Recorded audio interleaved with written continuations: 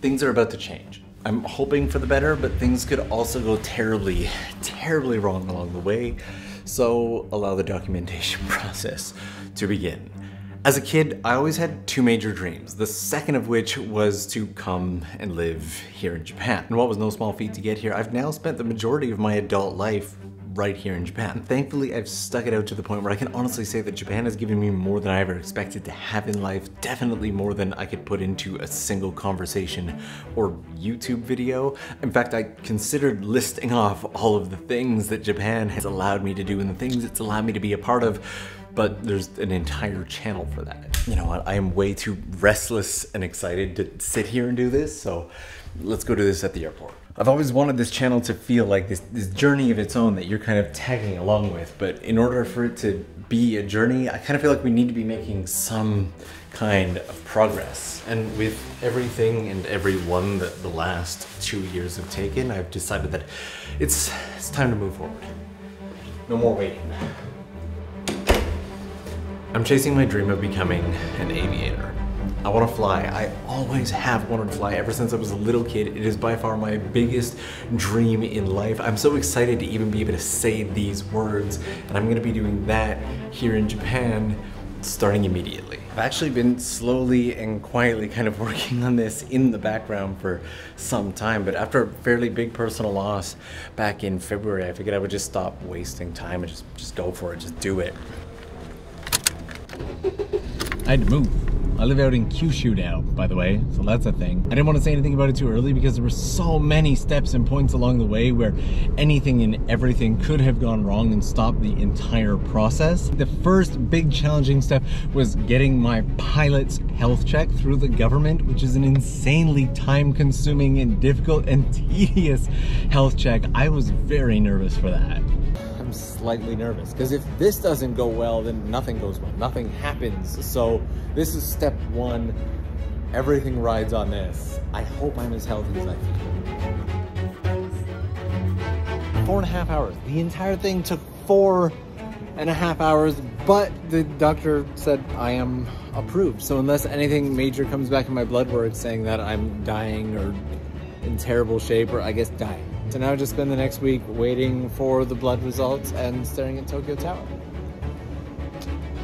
Luckily, that went smoothly. I got the health check, and that enabled me to go to the next step, which was applying for the card basically that allows me to fly. And the day that that card arrived was exciting and emotional. Like, I now have a card that says I am allowed to fly an aircraft. I still don't know how. Plus, it took me 3 days to remember how to pronounce the name of the card because, you know what, that reminds me. The real kicker to all of this, let me show you something.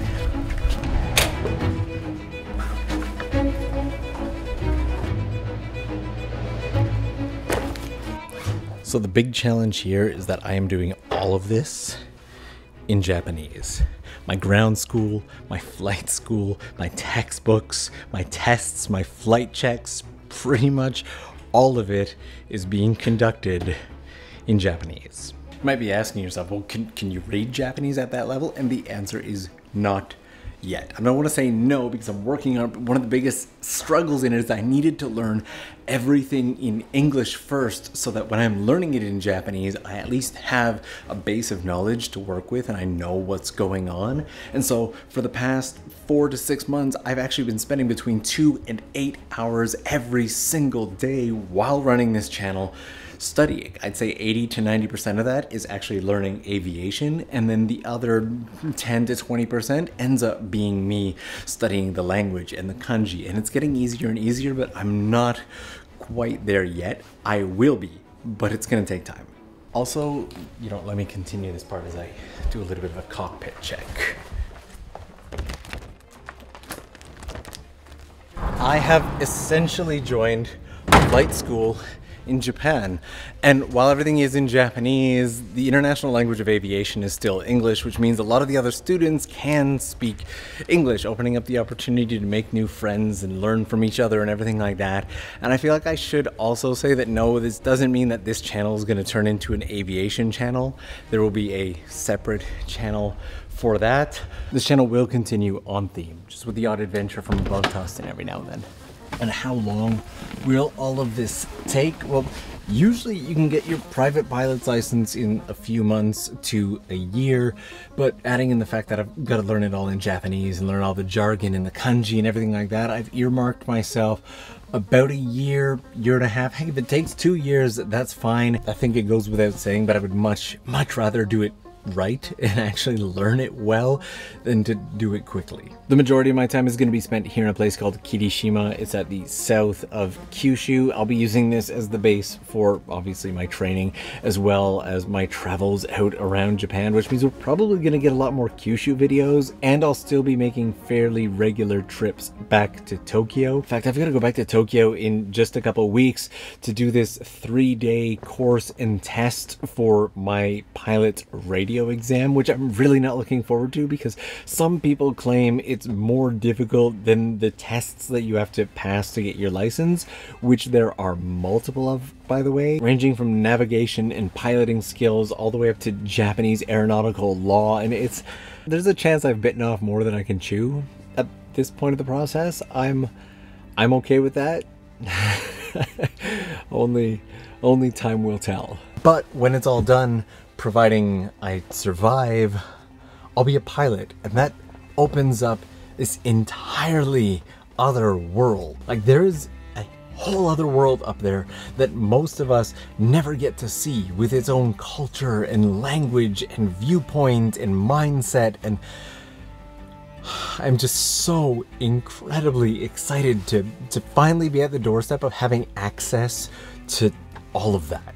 Like, obviously I'm in a hangar right now, but someday I'll be able to look out the window down at Japan as I fly over. It is so exciting, and the Patreon crew has been so supportive in all of this, which I really appreciate, because this is one of the biggest challenges in my entire life. It's a bit more expensive than it is to do it overseas, but I just got tired of waiting for the option to maybe someday go overseas and get my pilot's license, and then even when I come back I would still have to do some of the tests and get the radio exam and everything in order to convert it to a Japanese pilot license and all that boring stuff. And quite frankly, I would much rather go broke trying to become a pilot than to spend the rest of my life wishing that I had done this. It's getting pretty hot in here. If I'm being completely honest with you, I am the greatest mix of excited and terrified that I have been in a very, very long time. And again, while I'm sure some of the flight stuff will make its way onto this channel here, I've already set up an entirely other channel to document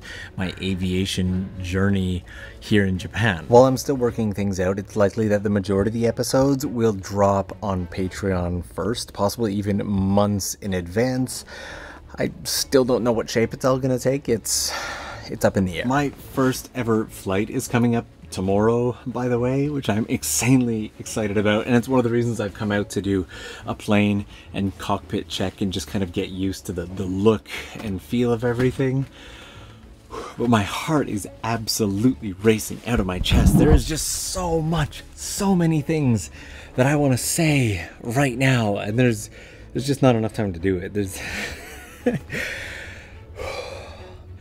I wish you could feel my pulse. Like, my heart is seriously like dun, dun, dun, dun, dun, dun, dun. I also make this knowing that some of you may even be pilots, and if you are, I would love to hear from you. Or you might be like some of my friends who think I'm absolutely crazy for doing this. But either way, I guess this is it. This is the basics. This is what's going on, where I am, what I'm doing, why I've moved. I think I've said I'm excited about 4,000 times, so we'll leave that as is. Thank you guys so much for joining this. If you haven't hit subscribe already, this is your formal invitation. I would love to have you as a part of this journey. Also, the new channel is linked. Everything's gonna be linked. Thank you so much. With all that being said, I'll see you again real soon.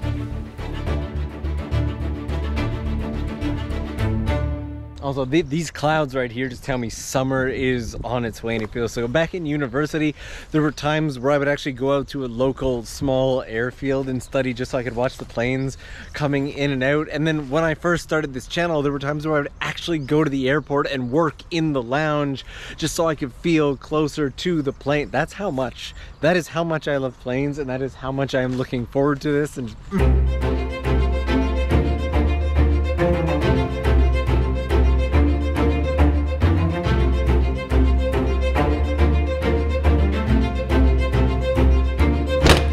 the door right into my leg. Oh, they're not gonna let me use these planes, are they?